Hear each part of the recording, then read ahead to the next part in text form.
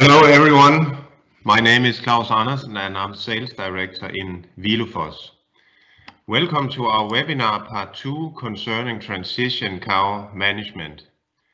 The first webinar last week identified problems and challenges regarding transition cow management, and today the focus will be on problem solving and solutions. As last week, the presentation will be given by my colleague Per Teilgaard. Per has a background as PhD in animal nutrition and has worked with this area for 15 years. During the webinar, it's possible for you to ask questions. Please do it in the chat, and after the presentation, we will answer as many questions as possible. We will also record this session, and it will be sent to you together with the presentation after the seminar. And then I will hand over to you, Per.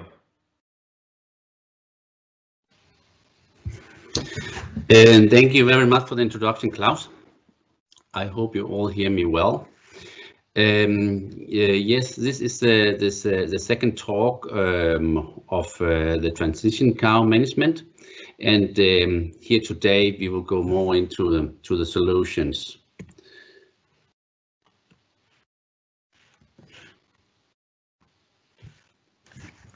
Just a short recap from last week. Well, it was very focused on the calcium, on the plasma calcium. And calcium around calving is just very important, and that's what's all about here also in this presentation. So low calcium is called hypercalcemia, and can be either clinical or subclinical manifested, and we know from different reports that about 50 to 80% of cows in the herd that will be subclinical manifested, and that it's the biggest problem we have regarding hypercalcemia. We also have some clinical cases, but they might be 1-2% on country average. Yes, we went through some material to see how the low calcium, they have a negative impact in disease and reproduction. We could also see that the existing solution have not solved the problem. So also the newest report of the frequency of hypercalcemia, they still report these high levels. But the low calcium approach, that's promising, and that is when you have feed a low level of calcium in the dry period. So you do optimize, so the cow itself starts to absorb calcium in this period. The only problem is that there is so much calcium in all the feed components that's usually used on the dairy farms. So we are not able to go below the limit, which is about 20 grams per cow per day. So this theory or approach, it was kind of left abandoned for many years, and then it was taken up again in around year 2000 by Professor Rolf Jørgensen from Copenhagen University. So he invented this calcium binder. This is an active component which do bind the calcium and also the phosphorus. You feed it the 2-3 weeks before parturition, and the cow will then here actually start mobilizing the calcium. So we can say that she actively have activated the cow's own defense mechanism for low calcium. Let's go into see some blood work on how it works. Okay, this is from some of the earlier studies on the calcium binder. It was done by the group of Rolf Jørgensen at Copenhagen University. And here we see the plasma calcium around parturition. We can see here the control group is the gray color. You can see they have this very usual pattern. They are on about 2.3 here before calving. They're going down to lower than 2, about 2.7, maybe 2.8, and then they go up again. And a week after calving, they're up again on some normal levels. The X-Zelit group, they have been supplemented the X-Zelit in this period, the last 2 weeks. And supplementing the X-Zelit, the calcium biter, then the calcium is no longer available for absorption, so the cow need to start absorbing from the bones or elsewhere. And you can see that it works very, very good. You can see you have here basically a completely flat line. So here, even here has been supplemented the product for about a week. You can see you can easily get enough calcium from other sources. And we can see here around calving, well, she basically just have a flat line. The calves stop supplementation the product here, and then they've just been on a normal lactational diet here.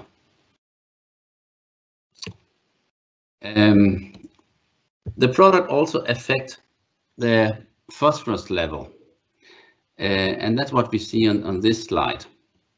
We can see the X-Zelit take the phosphorus down, so it's lower here before calving, about a week before, and it's also lower at calving, and then it will actually come up on normal or a slightly higher level here a week after.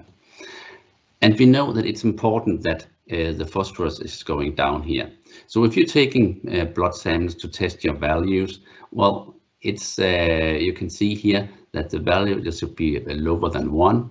If they are here, they're about maybe 2.7. But if you are in the range here below 1 millimole per liter, that's very good, and that's the level where it should be. And the reason I say that it is good to be down there. Well, you can also think, well, why do we not add more dietary phos when to take the phos up? And that's actually what's has been shown here on this figure.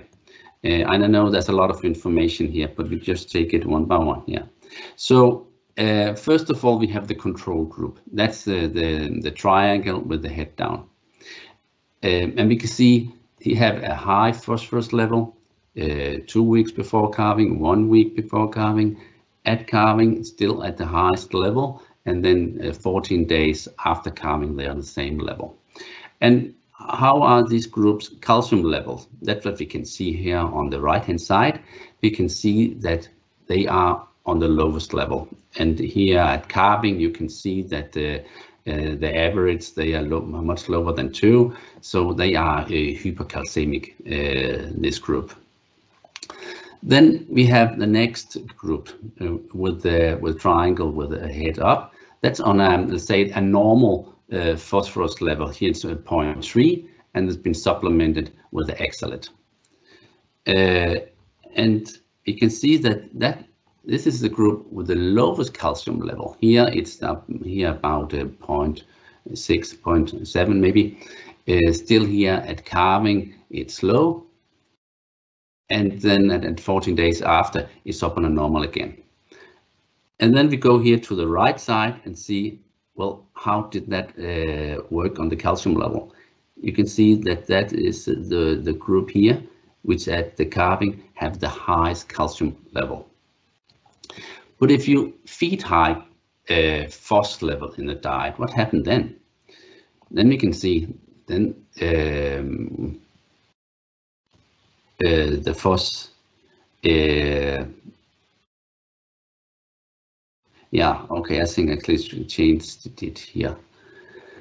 If you have a high for extra, no, that's correct, yeah, okay, we have that here, high phos. Then we have it with X-Zelit, we have some intermediate, and we can see here on the right hand side that then we have a dip in the calcium levels here.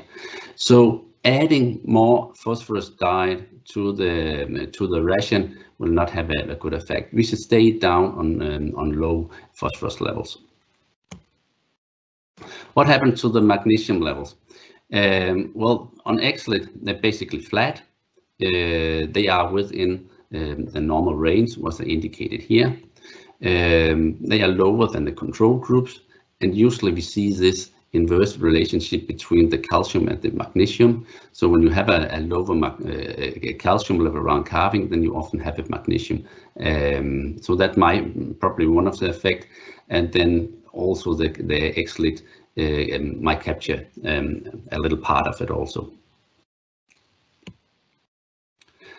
We have often been asked what is the effect on other components, and especially on the micro elements. So it has been investigated in different trials. And here we look into the zinc, and we can see that there is no difference in the zinc concentration if you are on the X-Zelit or you are on the control. So no influence on the zinc levels. Here we have tested for the copper levels, and again we can see all the figures, they are on the same level. So so the X-Zelit do not affect any of the microelements. It has also been tested for manganese and been tested for selenium, and again it's the same conclusion that X-Zelit do not influence these levels. So the conclusions from these the first trials from Copenhagen is that we have increased the calcium at calving. We actually increased it from about 1.8 to about 2.2, so an increase of about 0.4.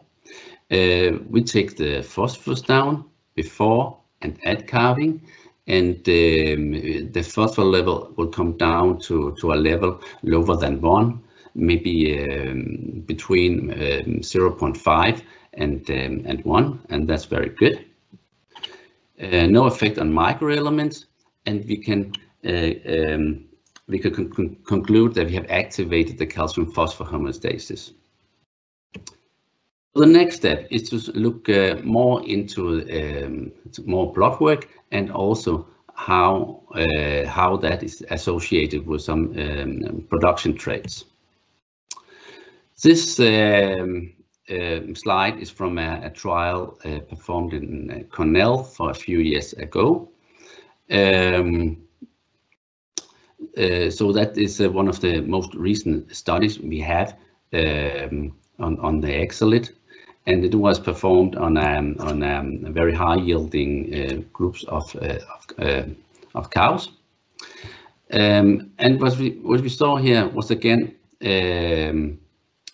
higher calcium level at calving. Actually, you see here also we have here about 2.2 for the X-Zelit group, whereas the control group, they were on this level on 1.8. So again, an increase on about 0.4. That's an enormous increase because we know that it's a huge difference in performance if you are on 2.2 than 1.8. In this trial, they also found that the calcium level was slightly higher in the dry period, and that was not observed before.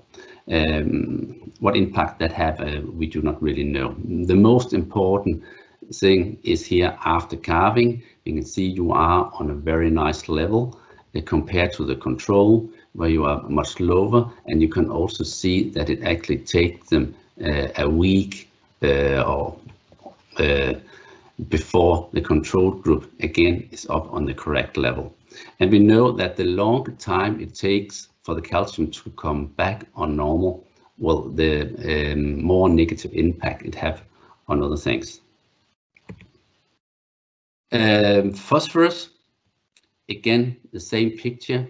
The control group are here on around 1.5, and the X-Zelit took the phosphorus down here on about 0.7, 0.8.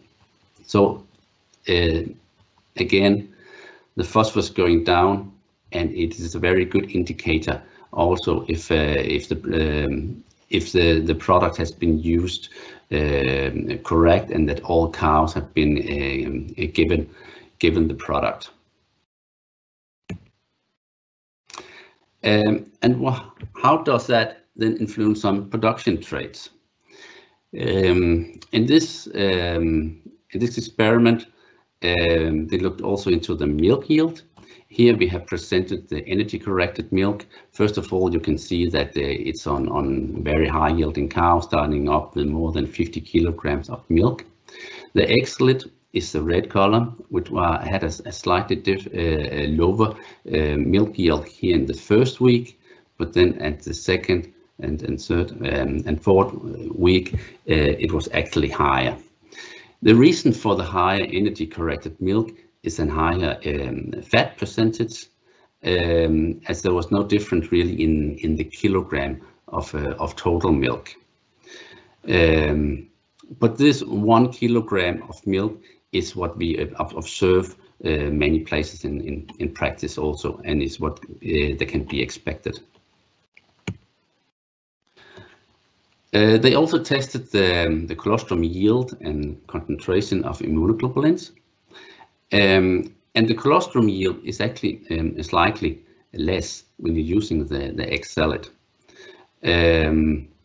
That's also what we hear from practice, but we also know that the immunoglobulin, the concentration of that is increased, and that's also what we see on this slide.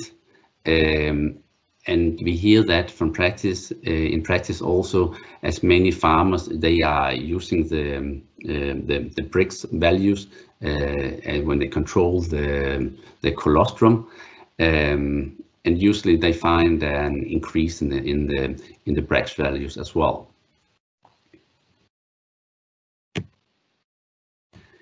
On this slide, we see the rumination. Here in the dry period, there is a slightly decrease in rumination. It's about 4% here. But as soon as we come after calving, we can see that it's the opposite pattern. So here we can see that it's the X-Zelit group which is having the highest rumination, and especially here in the first week, it's where it was observed the biggest difference.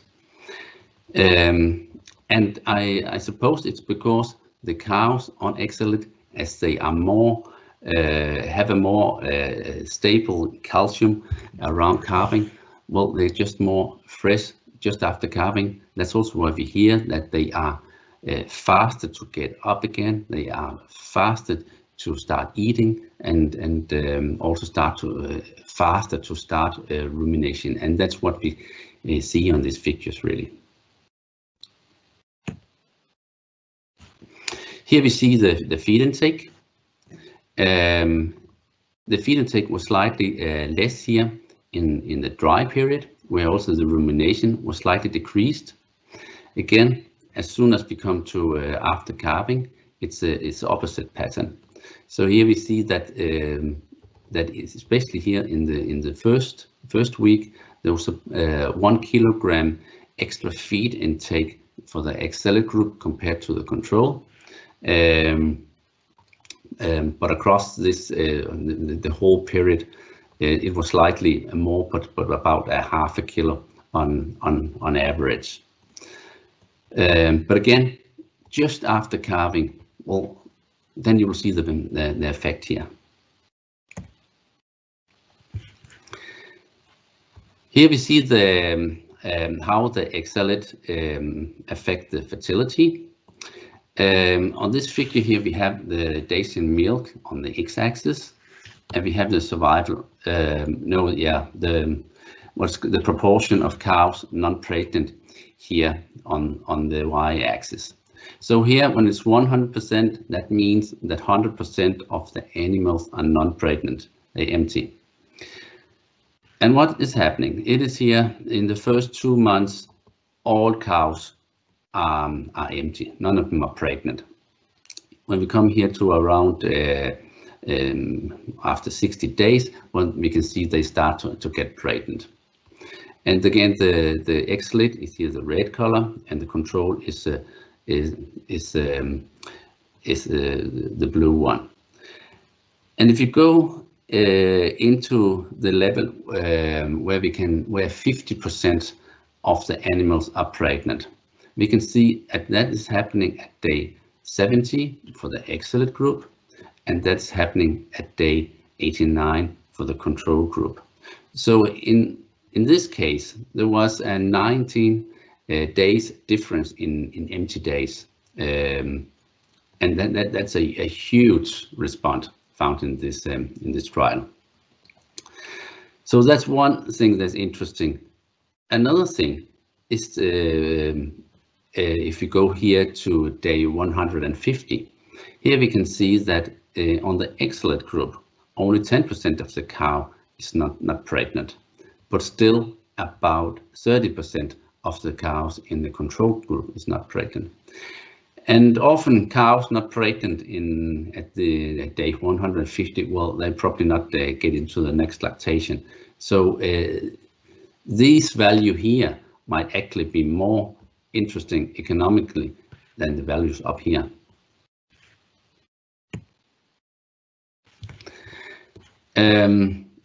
Well, there was also looked into the reproduction on a trial from New Zealand. Here the management was completely different, as we have here cows on pasture. So the cows were out on grass, and then they were individually supplemented with X-Zelit that was mixed together with some maize silage and given daily. Here, first we see on the blood work, the level of in the control group, there was about 23% of the cows having subclinical hypocalcemia. For the X-Zelit group, 0. For the control group, about 3% had hypocalcemia, and again for the X-Zelit group, none was observed at all. So really nice blood work. But what they were more interested in was actually the reproduction. And they concluded that X-Zelit became pregnant 2 weeks earlier compared to the control, relative to the start of the seasonal mating. And that is very important when you practice seasonal calving. And again, it's a very, it also confirmed the trials done at Cornell. So no doubt that we can that will have an impact on the reproduction.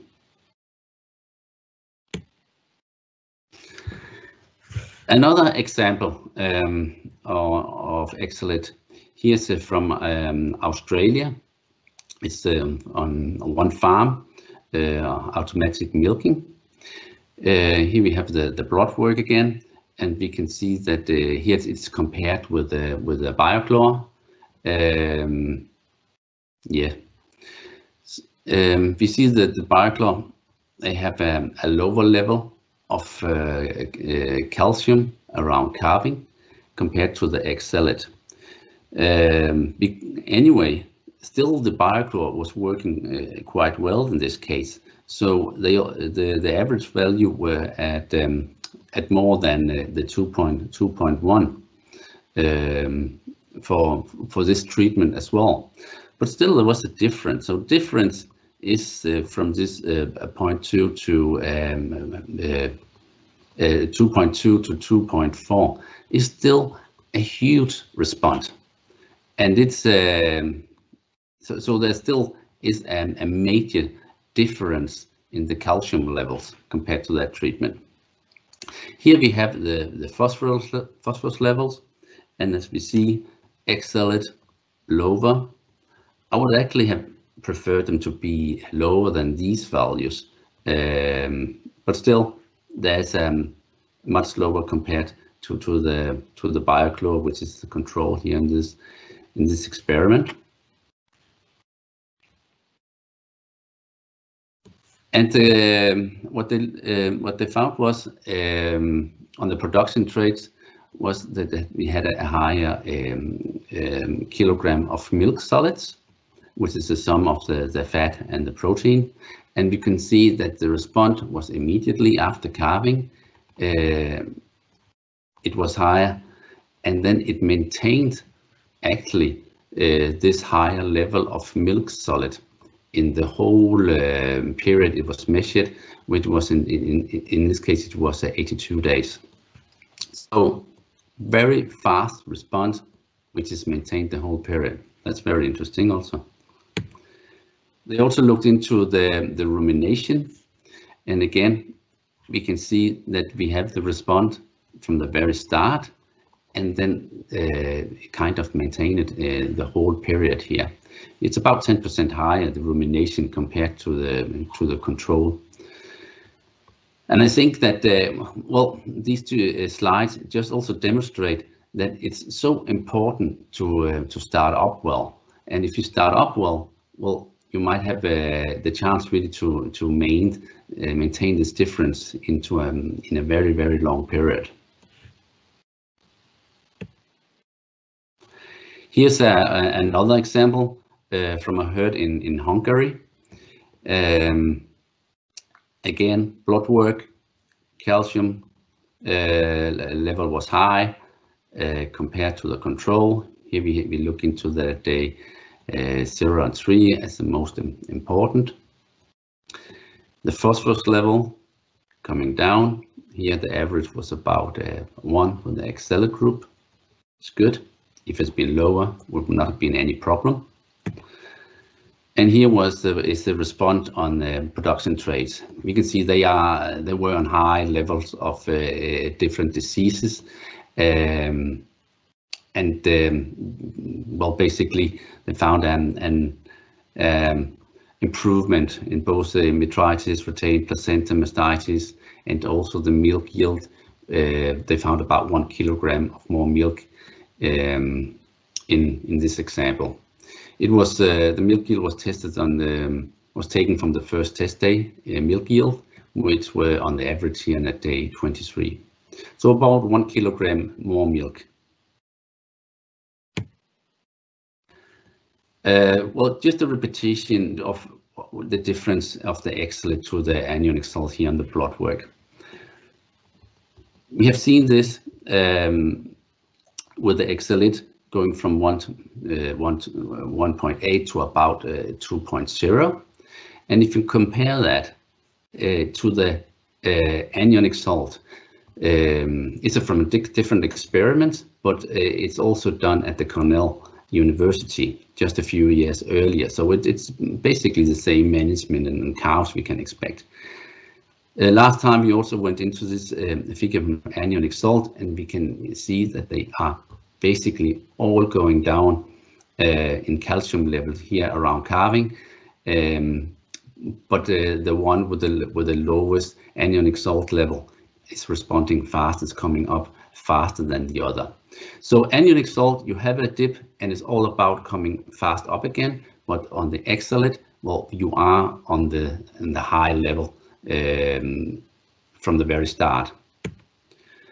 And the difference in phosphorus, we know that the X-Zelit is taking the phosphorus down. Here again from the Cornell trials, it's taking it lower than 1. If you are on the anionic salt, there's no difference in phosphorus levels in the dry period, and after calving, they will more or less be on the same level as this 1.5. So X-Zelit affect phosphorus, anionic salt have a less effect. There is some slight difference in here. Actually, we see that the group having the lowest DCAP value, which are performing the best, have the lowest level of phosphorus compared to the control, having a higher level of phosphorus.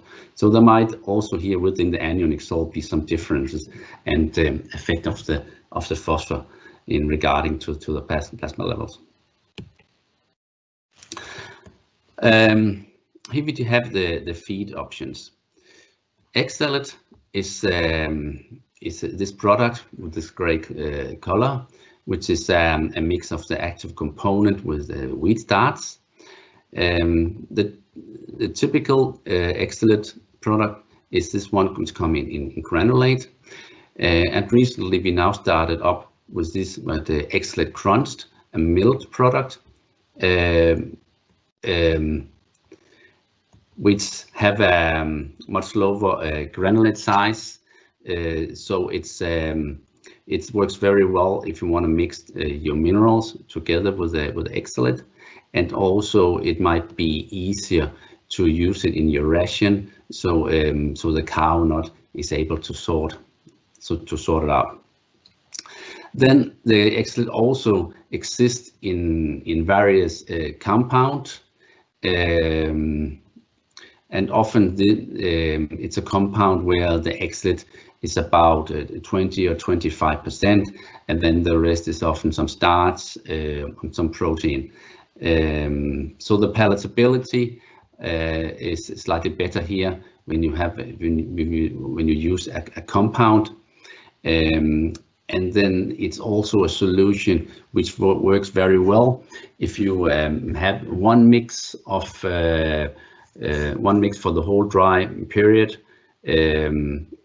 Then you add this X-Zelit, the compound on top for the close-up, and then you have both included the X-Zelit, you have also included more protein, and you have increased the energy. And that is a very, very good combination. When you feed the product, the thing is that depending on the size of the herd, there's of course also very different the number of cows in this close-up group. And in many places, the size of this close-up group is so small that there's not a specific mix is used for that group. They might be using the same group, the same feed for the whole dry period, and that's actually what's happening in here, where we can see here the roughet is the same they use for the far off as the close-up, and then they have here a mix consisting of the X-Zelit together with some wheat, and they put that on the top. So that can work, but they should have mixed it better also here with together with the roughet, because here we can see the cow have the possibility to sort. Some might sort, some may not. We do not know if that cow and that cow have eaten exactly the same ration. And exactly the same picture here, the same situation on this farm. That is a situation we should avoid. You should not put it on the top. We need to do a mixing of it, so we are sure that all cows will have the same ration, and we are sure that all cows will have the correct amount of X-Zelit. Then another option is to put it in the TMR, and that is the very best option. Well, the very best is if you have a proper ration for the close-up group, and you build it up from the very ground, and together with the X-Zelit. In this here example, here they are giving the close-up, the far-off group, the ration, a mix here, and then he add the X-Zelit for the close-up group. He actually go up and include it in the mixer wagon, and it works in this place. But we just need to be aware that when he puts it in here in the front of the mixer wagon, there's still a long way to the back of the mixer wagon. Here we look into it. So here he puts it in here in the very front. It's the long way to mix it with the feed here in the very back. So it works in this case when the mixing time is long enough. But we also know in practice that it's very important that you go up and look into the mixer wagon and see how it's mixed. We know that from some mixers, it's actually better than you will include the X-Zelit from in the middle compared to the very front. But it depends on the mixer wagons, how they are constructed. But it can be a problem to mix this probably in a mixer wagon, because it's as we see here, it's a very, very low amount of mixing material, and this wagon works much better when it's on a much higher level.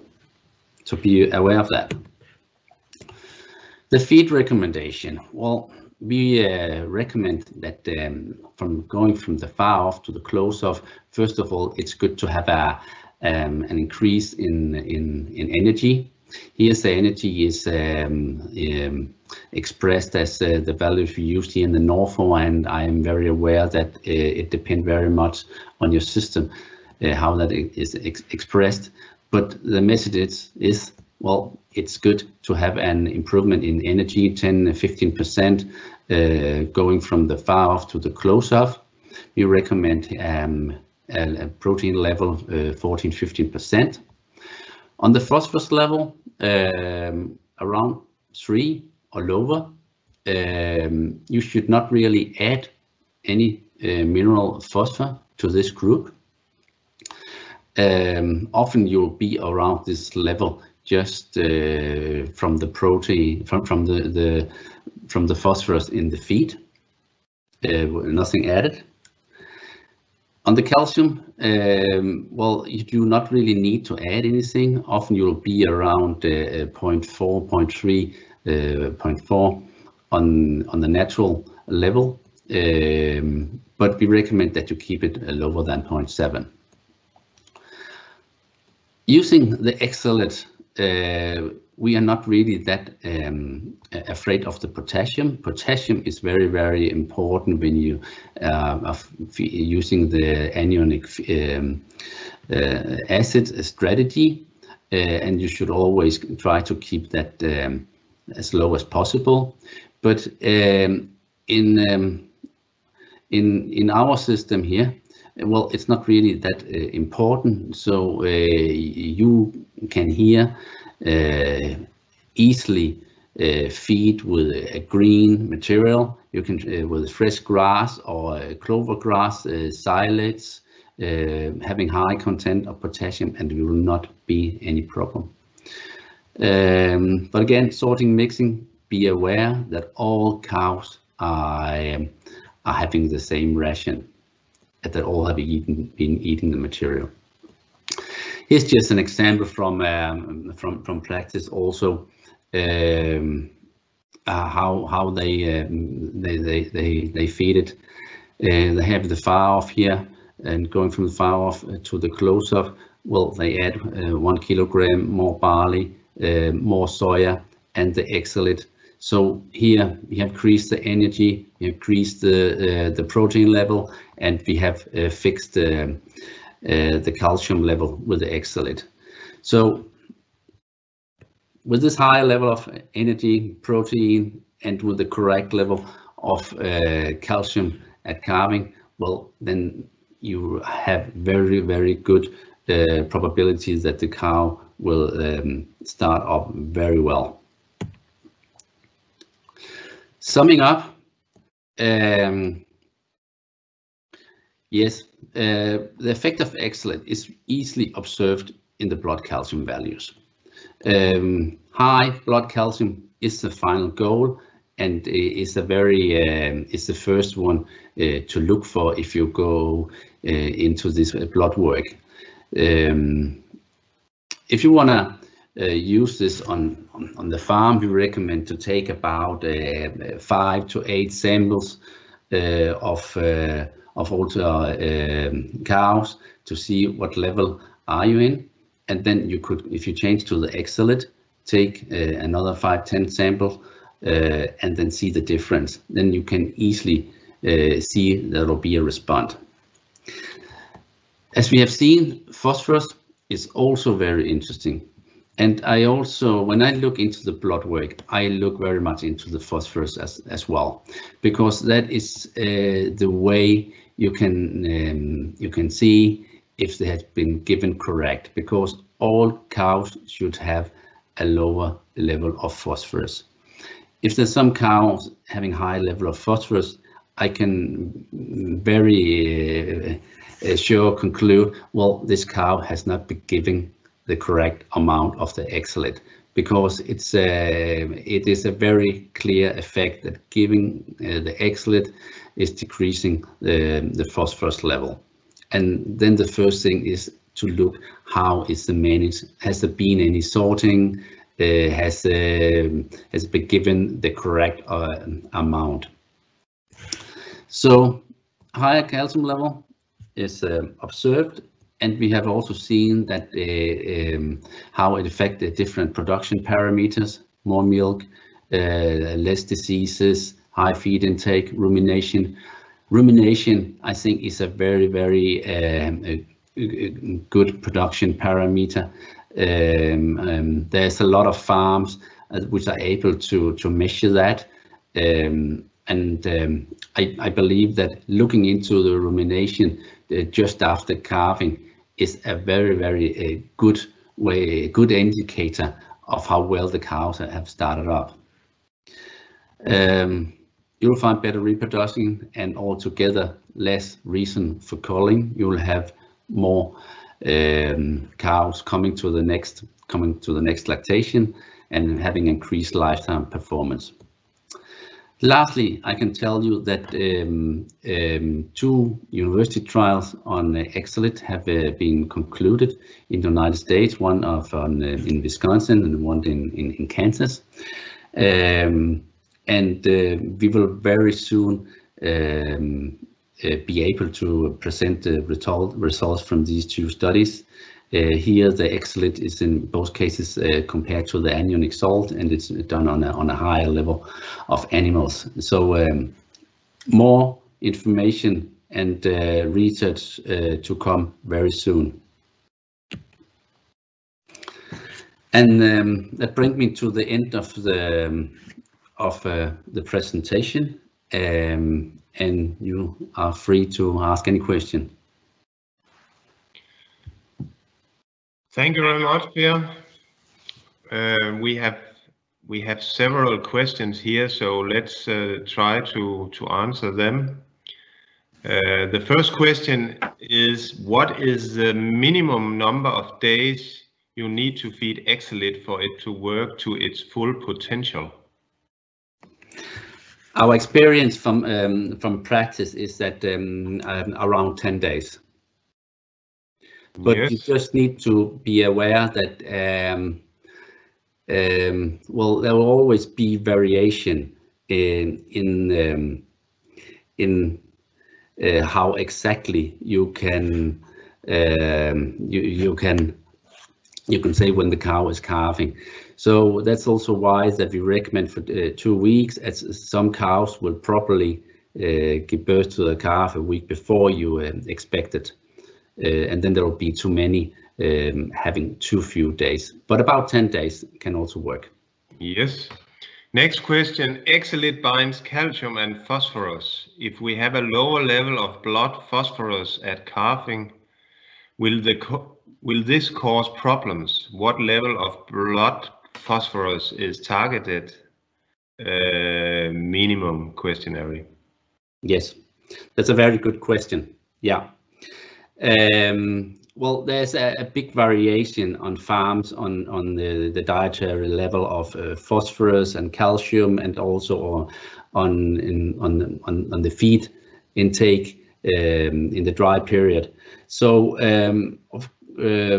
of course there can be good arguments that also the supplementation rate could be different due to how much calcium and phosphorus there is in the ration. Our recommendation is 500 grams per cow per day, which is something work across a big variation of feed ration and a big variation of management level. But if you are on a very low level of calcium and phosphorus, well, it's a good argument that actually you could feed with less. But we recommend start always up with the 500 grams, then so you're sure you can see the effect of the product and getting convinced that it has an effect. But you can go into more into the blood work and follow the cows more tight. And I always recommend that the FOS should be lower than 1, lower, and I have no problems they going further down. 0.7, 0.5, we see that that works very, very well. So you should not be afraid of low phosphorus value. What effects does the delay in achieving good calcium status have on the cow soon after calving? Well, we know that well, as soon as she is low in calcium, well, it have a negative impact on so many things. As the calcium is important for all muscle contractions, and we know that basically most of the things happening in the body, if it's feed intake, rumination, giving birth to the calf, whatever thing, you need muscle power. And we also know that the longer period you are down in FOS, not get calcium, well, more negative impact it will have on the production, and the reproduction. So it's actually very one way that higher calcium level is always better. Is there a chance that high phosphorus forage or water will reduce the effect of X-Zelit? Well, that's a good question also. Well, in practice, if you do not add any FOS, you will often be on this 0.3, 0.4. But we also see rations where you are up on, let's say, 0.5 or 0.6.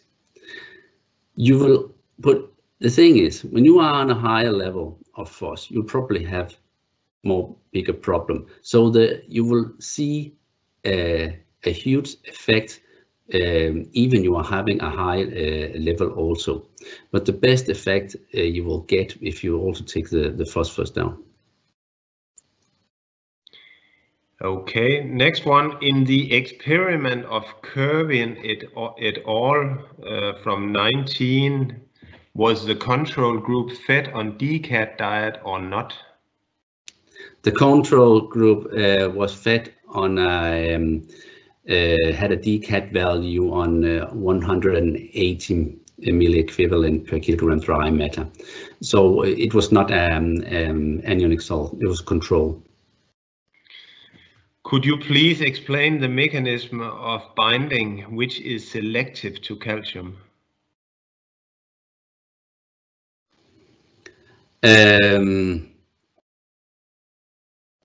Well, I do not fully understand that question, but the X-Zelit bind the calcium in the feed. So that's also it's where this product also differs from the other solution. The mode of action is in the feed, in the digestive tract. There's nothing really that needs to be absorbed. So when you give the X-Zelit, it captures the calcium and the phosphorus in the feed, so it's no longer available for absorption. And when it's no longer available for absorption, less will go into the cow, and the cow will then start its own defense mechanism for having low calcium and low phos. Next one, can you explain why low phosphorus values before calving is good? It's also a very, very good question. Actually, we have known in many years that low phosphorus is good. Recently, there has also been a lot of focus on it in a review on anionic salt. And it's if you use anionic salt strategy, well, you should keep the phosphor level down. There's also been shown in trials for having high level and low level of phosphorus, that if you keep the low level down in the dry period, well, you also have better starting cows with higher calcium level. And it seems like that on the phos, there's also some mechanism by itself. Earlier it was more believed that it was that the cow controls the calcium and was because it's very homeostatic regulated, and that there not were any regulation mechanism for the phosphorus, but it seems like there's also some regulation mechanism for the phosphor also. Yes, thank you. Did the diet in the Cornell study have low calcium level or normal calcium levels?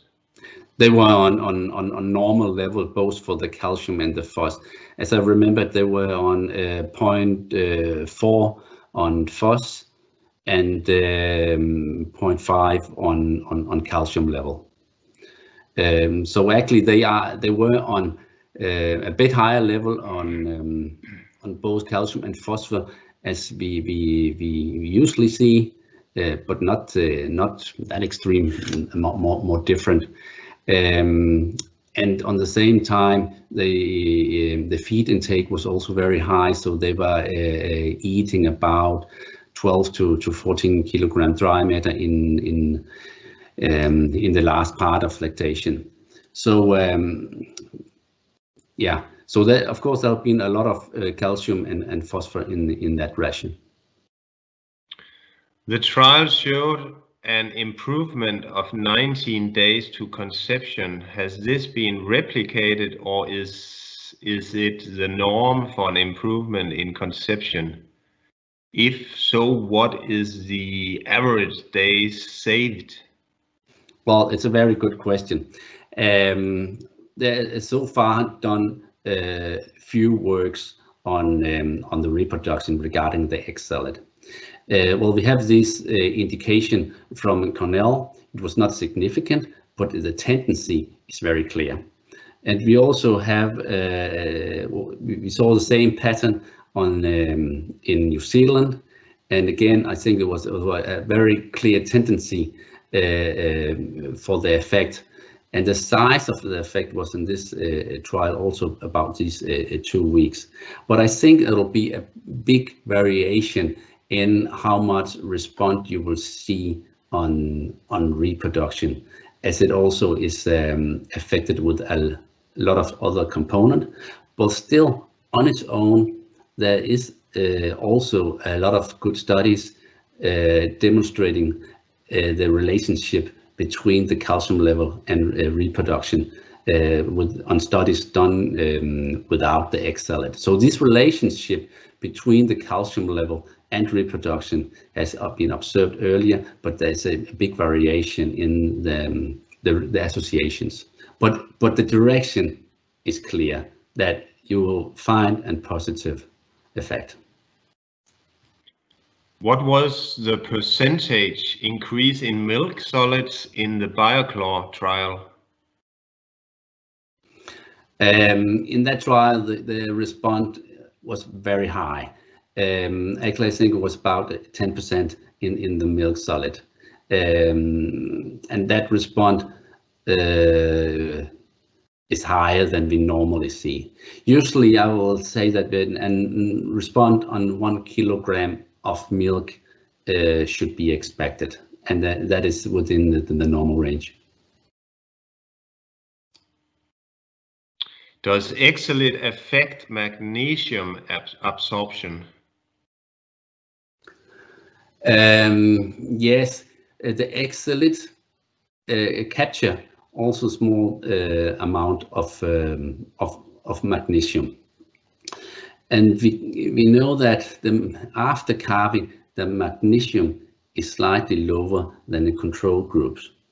But if that is due to lower absorption or not, I do not know, because we also know that that there's a relationship between the calcium level and the magnesium. So normally we see that if you have low level of calcium just after calving, then you also have high level of magnesium. How important is the 500 gram feed rate? If I only feed 400 grams, what would be the effect? Well, that's a very good question. And again, this 500 gram is a level that works very well across a lot of different rations. That's a lot of farmer playing around with this doses as well, and some often they go down to 400 gram, but usually they stick to around the 500 gram, because as soon as the first thing they observe in going down is often on the ketosis. So if you are on lower amount, well, you will of course get a lot of the effect of it, but we also know that that the calcium level is very sensitive. So if you feed a lower level of it, well, you'll probably have more hypocalcemia. And then the question is just how much impact does it have on your production parameter. So in practice, farms, they run with the 500 grams, and that's also our recommendation. Why is here's written K, it must be kalium level, not important when using X-Zelit? Well, it's because the X-Zelit is not making an metabolic acidosis. Potassium have a high influence on acidifying the blood. So if you have a high level of potassium in the feed, it can be very, very difficult to obtain low urine pH. So that's why it's always avoided. But here on the X-Zelit, it works on a complete different way. We know from the pH measurement in the urine that the X-Zelit have no impact on the pH. So they will usually be about higher than 8, whereas when you do the annual feed strategy, then you will often aim at going down to 6.5 in pH. How do we best measure rumination after calving? Well, you need to have a special device for that. I know that, well, it's getting more and more common, or it's at least a lot of places they have it, but you need a special device for that. Okay. 2 more questions. The first one, what is the first thing you look for on a farm to prove to customer it's working? Reproduction data, milk fevers, yield? Well, that's a good question also. Well, we know that it works very directly on the hypercalcemia and milk fever.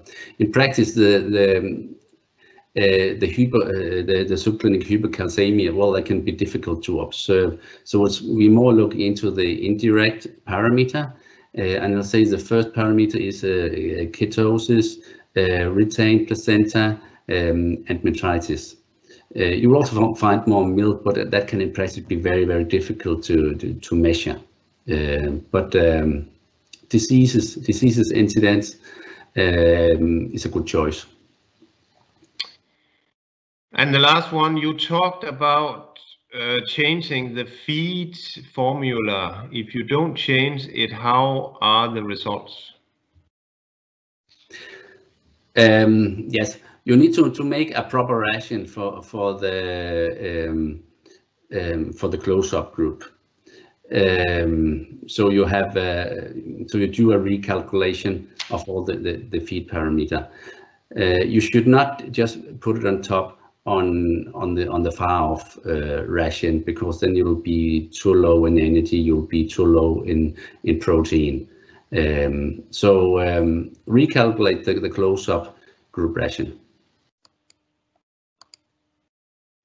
Yes, thank you very much, Per, for answering all the questions. Thanks for putting all the questions to us. We appreciate that. That's a part of a good dialogue and to go deeper into the topic. So now it's nearly time to finalize the meeting. And it's our hope that the webinar has contributed with knowledge and insight into the topic transition cow management. From our side, more webinars will come. The first one would be the 8th of April concerning how to reduce spoilage in feed ration. And then the second one would be the 22nd of April concerning how heat stress impacts the performance of pigs and how to prevent. So keep an eye on our website and SoMe platforms where the invitation soon will show up. Thank you again very much for participating today. Hope to see you again. Goodbye.